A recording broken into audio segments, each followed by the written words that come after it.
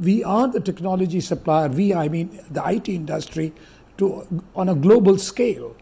Australia, Canada, UK, Europe impacts me as much as the US.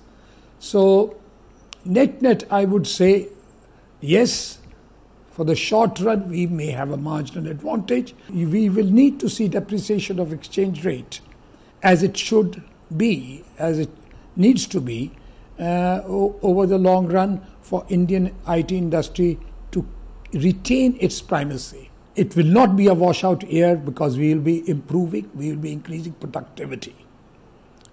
We would be repairing the companies we have secured and bringing them back to health. I think the demand is strong.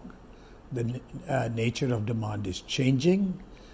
New technologies are in demand. We are fully ready to make these available to the various entities on the enterprise side. Find us on Facebook at facebook.com/ETNow and don't forget to click the like button. You can also follow us on Twitter at ETNowLive. To stay updated with all our programming, hit the subscribe button on our YouTube channel by logging on to youtube.com/user/ETNow.